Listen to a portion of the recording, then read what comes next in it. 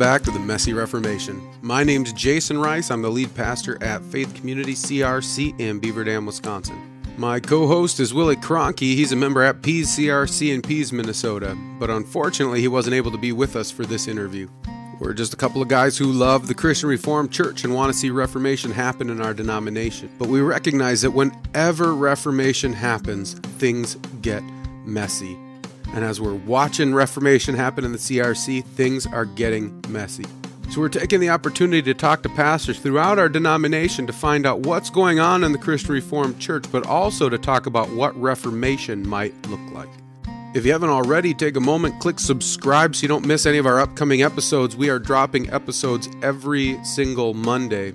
And also, head on over to our website at themessyreformation.com. You'll find our podcast there, but you'll also find some articles there on a regular basis.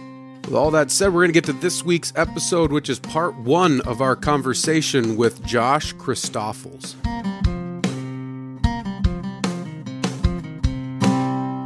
So, Josh, why don't you kick us off by telling us a little bit about yourself and your family and the church that you're at? Yeah, I'm married to Karen, and my wife is a nurse, and I have 5 children. We are a busy family, but enjoy 5 children all the way from ages 14 down to 2. And so I am at the Hammond Christian Reformed Church, and I was just moved here not too long ago, since last August. And so I've been enjoying getting to know a new congregation here, and moved to this area in the vicinity of Chicago not too long ago. So Hammond is just over the Indiana border on the southeast side of Chicago. Okay, and what church did you serve prior to that? I was in Chandler, Minnesota. So I served there for 6 years and moved here since then. And so I can tell you a little bit about how I got here, I guess, if you'd like. Yeah. I was kind of looking in this area of Chicago because of a preaching course that was offered. It's called the Charles Simeon Trust and the Chicago Course on Preaching. And so I looked into maybe serving a church in this area. I was at the point in my ministry after 6 years where I was looking for a new church back in Minnesota. And so, yeah, I found Hammond. It was all according to the providence of the Lord that I was able to find this church that was looking for a pastor. And the church here is a smaller church. You know, they have around 30, 40 people on a Sunday.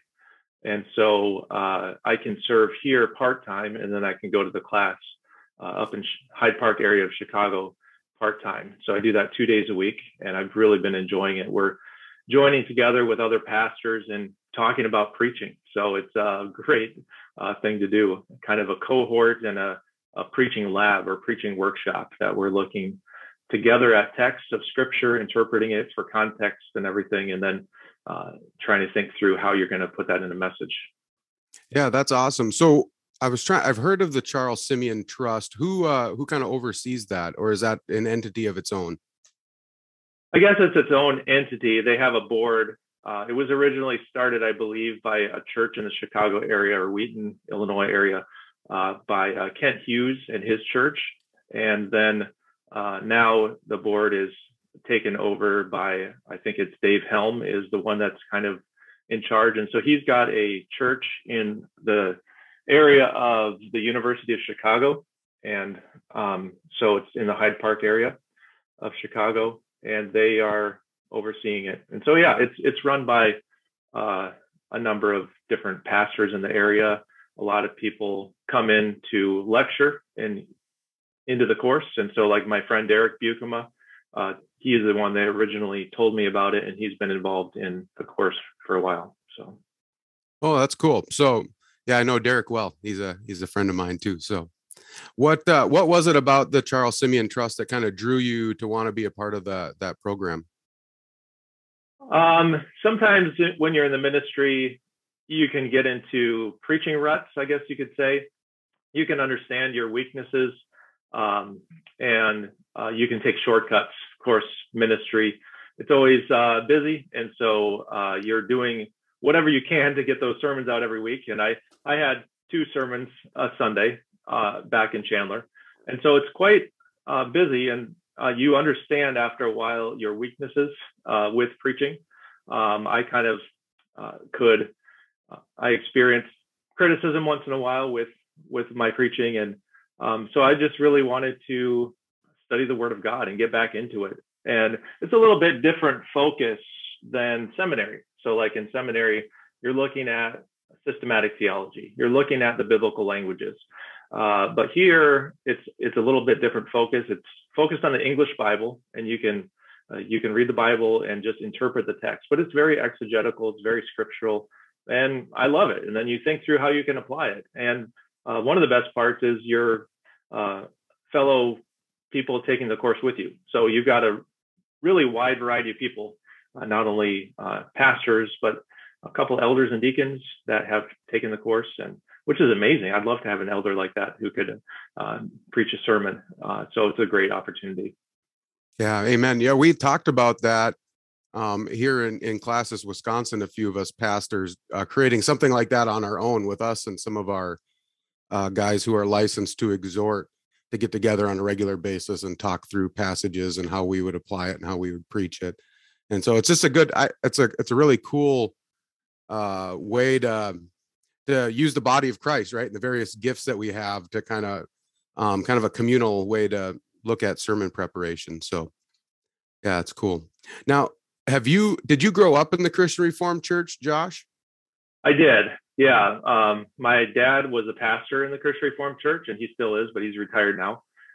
So I grew up in California, and my dad pastored a church in Artesia, California. And then we moved to New Jersey when I was 10 years old. So coast to coast. Wow. Then I graduated from high school there and then went to Dordt.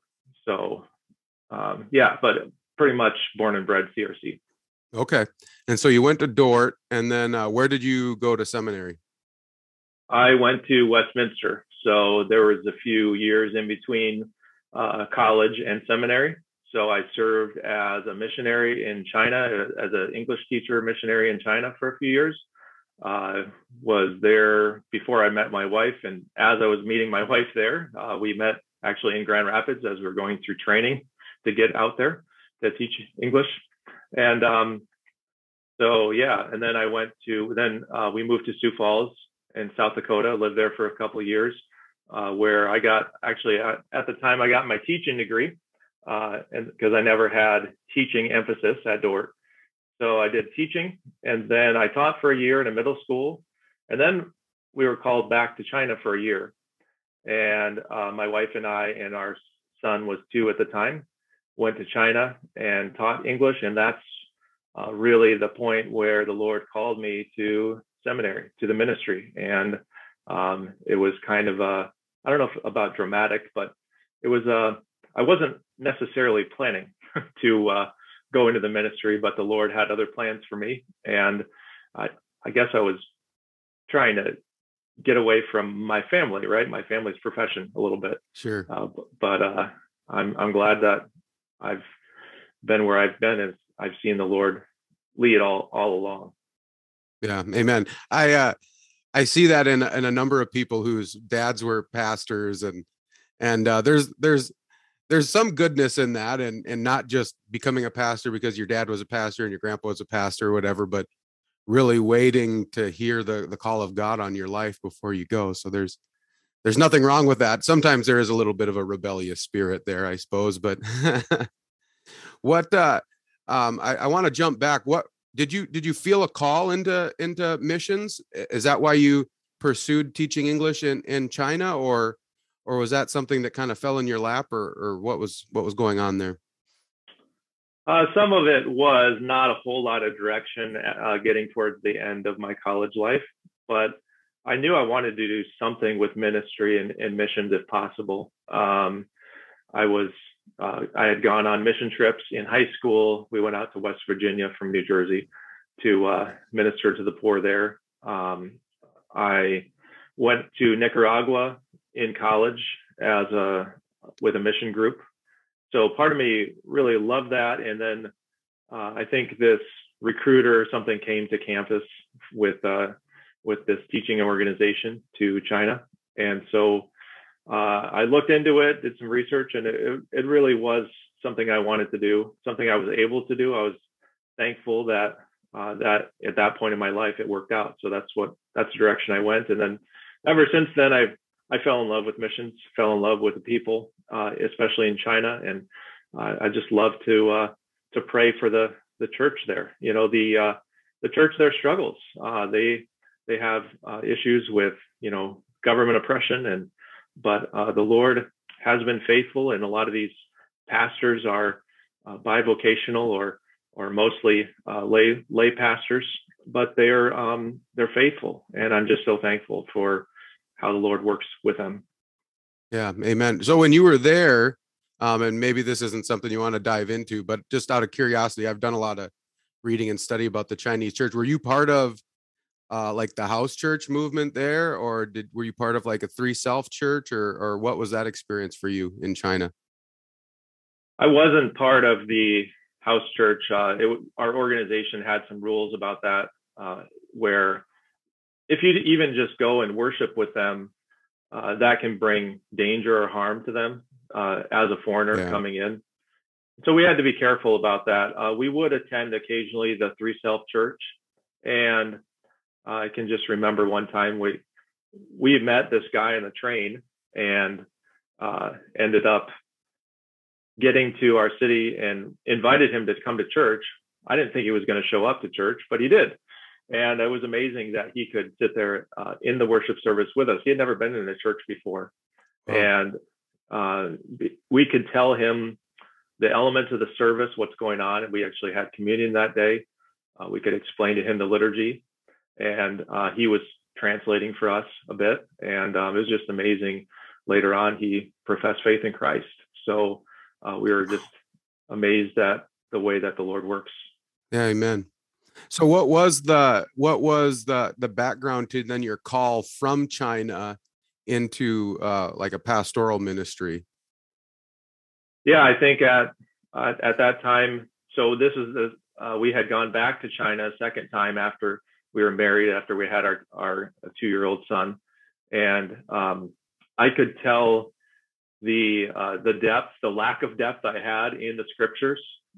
We were doing some Bible studies. We were teaching students, whether they're unbelievers or believers, the Bible, and I knew how weak I was in that area, and I wanted to pursue that. And I just got to thinking about it. I couldn't see any other thing I'd rather be doing than to be ministering to God's people. And I came to understand what a shepherd means, and I guess that's happened through ministry a lot more than it has even before. So what it means to shepherd God's people and not only feed the flock, give them the word, but also you have correction or care, the care of shepherding someone. Yeah. There are some things with pastoral ministry that definitely just need to be learned through experience and learned through failure too. Really, I think I've been kind of laughing, and I guess I'm still a young pastor, so I shouldn't be laughing too much. But there's kind of this movement out there of articles being written on things I never learned in seminary, and or even there's almost I keep hearing people talk about how they almost feel like their seminary education failed to prepare them for ministry, because it didn't get into all of the really practical aspects of ministry. And I don't know, I'd love to hear your thoughts on this, but for personally, I tend to tell people, I don't think you can learn those things in the classroom anyways. You just have to be kind of baptized by fire, thrown in, figure out how to lead an elders meeting, and you're going to fail at it, and be thrown in to shepherd somebody through a death in the family or through a cancer diagnosis. You're never really going to learn that in a classroom anyways. And so my worry has been, one of the things, I've been fairly vocal on some of my frustration with my seminary education at Calvin, because I felt like we had very few classes focused on theology and scripture, and a lot of them were practical ministry, classes because everybody was saying we needed more practical ministry classes. And I kept thinking, man, I feel like we're sacrificing the theological depth of our pastors trying to go with this practical thing. But I don't know. What do you think, Josh? Yeah, I think there is a place for both the practical instruction and the theological. But I think you really do need that theological foundation. I was blessed to have that experience with Westminster Seminary in California. That's where I went, and they're very rigorous as far as the theology, and so I just loved it. We had the focus on the confessions. Then I did the EPMC program at Calvin, and so then that really I could see that world as well. And so you can see some benefits of some of the practical things. I do agree with you that you really can't teach it all in seminary. You're never going to be ready or prepared through what they're teaching there. They're not going to be able to teach you how to minister in a funeral, or they can give you some practical advice with that, but it comes with experience and failure, really. And I've kind of experienced that a little bit too. So Yeah, 100%. I mean, I learned how to help disciple. I was a youth pastor for about 11 years, and I feel bad for my volunteers. I had a pretty large youth ministry team. There were 6 other adults with me, and I feel bad for them. The first 3 or 4 years of ministry, I did not do a good job, and I did not treat them very well. And I had to go back to them repeatedly and say, sorry, I screwed that one up. Sorry, I screwed that one up. Yeah, I shouldn't have said that. Shouldn't have done that.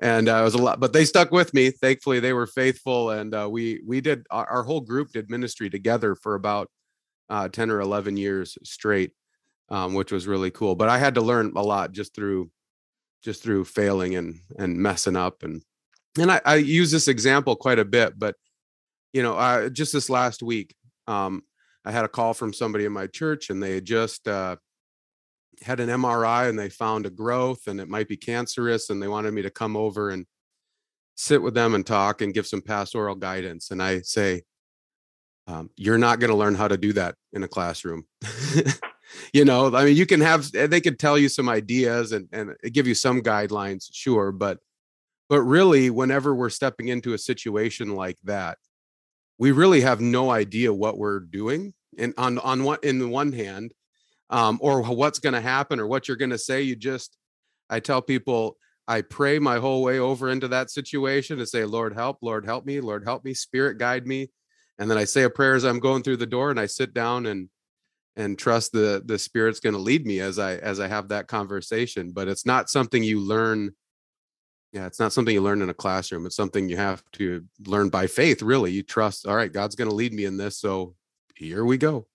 Yeah, I think that trust thing is huge. I mean, that's so biblical and scriptural. You think about 2 Corinthians, where Paul says, my grace is sufficient for you. I think I listened to your sermon on that, by the way. That was good.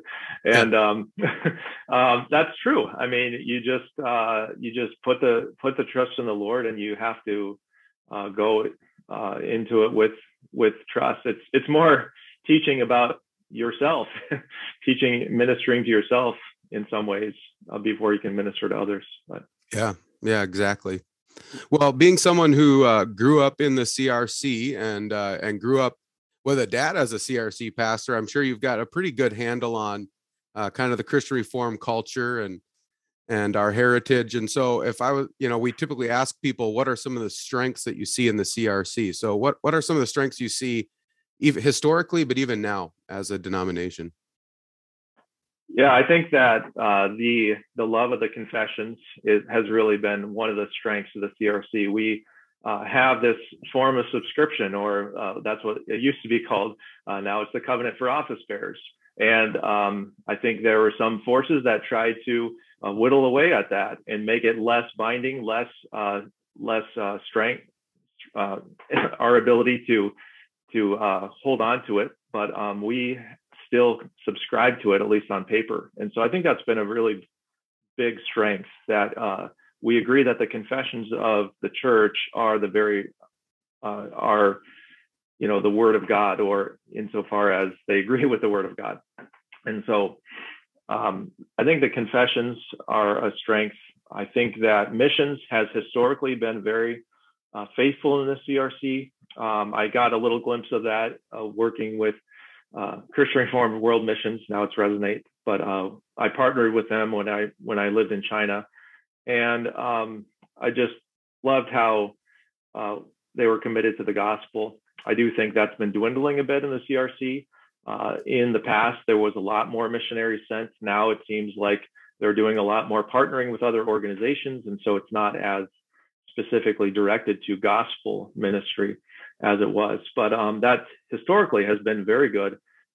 Many people in the CRC have gone out and been faithful and did work in translation, did work in working in faraway places and missions. And so, yeah, those are some of the things. I think the confessions, missions, I believe, just are in a local setting where I grew up, New Jersey, California, and then now Minnesota. It's been the local congregation has really been a place to feel like family. I think that's been a great thing for us. And the family feel that you have working together and feeling like you belong, I think that's a great thing. Yeah, amen. I think that family feeling comes out of our theology. I always tell people it comes from our covenantal theology, that it's not even though not everybody fully grasps it, I would assume, in our churches, but it just kind of bleeds through into how we do things and how we think and just our heritage, that we're in this together. It's not a bunch of individuals just showing up for worship and doing life, but we're doing this covenanting together. And I've heard that in almost every CRC church I've been a part of. When new members come in, they're like, man, it just seems like a family. There's something different here in this church than other churches I've been a part of. And I think it boils down to our understanding of covenant and how we're in this together. Yeah, I've really found that to be true in my current church here in Hammond. And historically, this wasn't your typical Dutch church. It started as a mission church. It was kind of a mission outpost, and they would originally they hired an evangelist, a lay leader, to come and start the church. And so eventually it became established, and now it's Christian Reformed Church, and we have a building, and but it has that feel a bit of diversity. And so we have some diversity of different ethnic backgrounds, and a lot of people that have been through a lot of trauma in our church. So whether it's been divorced or singles or are widows, a lot of people that just love being together. And so I find that to be really true in my current context. Yeah, amen. There's something about that, because my current church also was it was a church plant 60 years ago, but it wasn't, it was there was a bunch of kind of more Dutch Reformed communities up north, and this was a bigger community that was primarily Catholic and Lutheran, and so they wanted to get a Reformed presence in the community, so they planted our church. And so yeah, we don't have, I would say maybe 10-15% of the people in our church are Dutch and have a Reformed heritage, or most of them are coming out of the Catholic Church or the Lutheran Church, but they all come. Part of coming is feeling that sense of family. And it was interesting. I got one of those reports through oh shoot, now I lost it. Peter Kelder. Anyways, you can get a community report, kind of talks about the demographics of your community and all of that. And so when I first moved here, I had him print off one of those just so I could get a better feel of the new community I was in. And interestingly, the top two things that people were looking for in a church in our community were a warm, welcoming community and good preaching.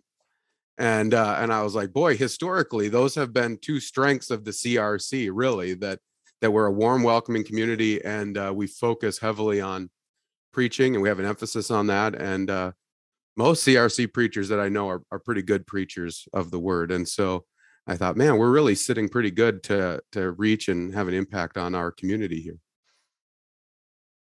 I've also had the joy of experiencing some of the stuff with Christian Reformed World Missions. Too, I was able to go and spend a 5-week internship in the Dominican Republic through them and get to see the fruit of just the CRC's faithful presence in the Dominican Republic, which is a pretty cool story. That the CRC church actually started there because of Back to God Ministries. There was a people in a little batey, a little village out in the middle of nowhere, heard, and I forget who it was now, but the Spanish speaking part of Back to God radio, and they heard his sermons and decided they wanted to start a church, and so they just started a church, and they put Christian Reformed Church on the top of the building because that's all they knew. And then they wrote to our synod and said, send us a missionary. We need you to come here and help us plant churches. And I think that was back in the late 60s, early 70s. And I think when I was there a few years ago, I think there's like over 230 churches throughout the Dominican Republic. Now they have their own organization. They've got their own synods and gatherings. And so it's a pretty cool work of the Christian Reformed Church, our missions and ministry. And I really would like to see us rethink how we're funding everything. I think that's a big topic right now is ministry shares, because we started pulling out missionaries from all these places as soon as our budget started cutting. And I thought, boy, that's a poor place to start cutting. There's a lot of other things I think we could start cutting in our throughout our denomination before we start cutting back on our missionaries. Yeah, you see how Back to God has really morphed and changed over the years as well. And you see that, I mean, that's connected to this community here in Southwest Chicago or Southeast Chicago. It's really kind of lamentable, I think, that there's less focus on the actual Back to God hour. We always had very good preachers and very good ministry leaders in each of these language areas, and they were doing direct gospel work. They were doing direct ministry on the radio. And one of the pastors is Pastor Madene, and he was a while back the Muslim speaker, or ministered to Muslims with Back to God, and so he's a member of our church now. And so it's been really great to talk to him. But yeah, it's a little bit sad about the state of things now. I think it seems like, I know they have a radio program, but honestly, I don't know much about it. I think it's online, and I don't know how much is on the radio anymore. I think they said they stopped actually broadcasting on the radio because it was expensive. It was more than $1 million every year to broadcast. But then I compare that to the banner, and it costs at least $1 million to send the banner to every household. So you wonder where the priorities are. And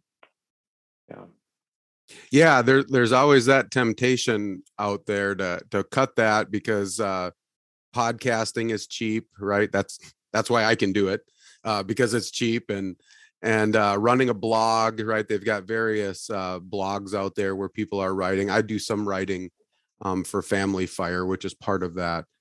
But they have various other ones. You know, they've become really a broad ministry, and but yeah, it is lamentable. I was just reading this week. I was reading James Scott's our family album or something, a history of the Christian Reformed Church, and he was talking about the founding of Back to God Hour and all the different guys who've been radio voices for that and preachers on that. And I was lamenting that this past week too, thinking, man, we've lost that. We don't really have a voice for the CRC, or at least one that we want to rally around as a CRC as well. And so we're kind of I feel at times like we don't want to have a pope, obviously, but at sometimes we're kind of like a rudderless ship as a denomination, just kind of floating around right now. Whereas throughout the history, you know, the banner even was functioning as this kind of guide for our denomination on, you know, when World War II broke out, people were like, how do we think about this? How do we interact with this? And they would go to the banner to try to find some solid guidance by H.J. Kuyper, I think was the editor back then. And so, but now I don't know very many people who are, I know my wife said I'm ripping on the banner too much lately, but either way, I was like, I don't know very many people who are like, man, there's these really difficult things going on in the world. I better open the banner and try to figure out how to think through these things. I think we're looking other places, and that saddens me, because I think we have such a good history and such solid resources, and obviously I think our theology is right on the money. We could really speak to some of these issues in a powerful way. Yeah, you wonder if it's a chicken or the egg kind of thing too. Like, is it because I think it's because of what's on the ground too. It's the divisions that we have as churches, and the diversity that's there, which is not a good kind of diversity. So much away from the Word of God and the Scriptures, and so I think if the banner was, I think it'd be hard to. They have a hard job, that's for sure, because they almost have to cater to everybody, and people will complain if it's too confessional and biblical. So, yeah. So I like to ask people this question, because I think we're all feeling that as we interact with people in the pew, that just even in the CRC, which has been known for being really biblically solid and faithful denomination, our members are increasingly becoming biblically illiterate. And so how do you think we got to where we're at right now as a denomination? One thing I'm learning in the Charles Simeon Trust is that they really care about getting back to discipleship and teaching the Word of God, and getting people to read the Word and teach it. And I think we did that in the CRC. We've done it pretty well, but then you get into sometimes these studies like Coffee Break and other materials that are put out. They're good materials. They focus on the Bible, but you have sometimes kind of this reader response thing where you go around the circle and you share about your feeling of the text, but you don't have someone who's trained in the text, who is looking at the text and what's the structure of the text, how does that lead to the main point of the text, and then how do we apply this specifically to our lives.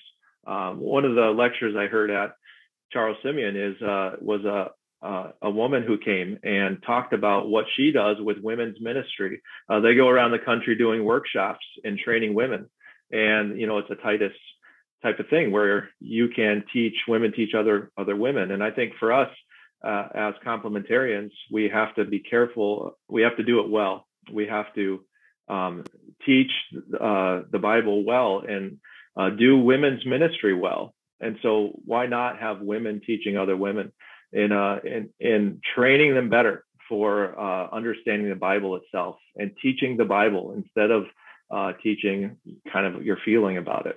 So I think it's discipleship. I think it's caring for what the Word says and getting that out and teaching it in a biblical way. That's all we have for this week. Stay tuned next week for part 2 of our conversation with Josh Christoffels. Until then, don't forget, this is Christ's church, and He bought it with His blood. And we've been warned that wolves will come in trying to destroy the flock. So keep a close watch on your life and on your doctrine. Preach the Word in season and out of season, and keep fighting the good fight in this messy Reformation.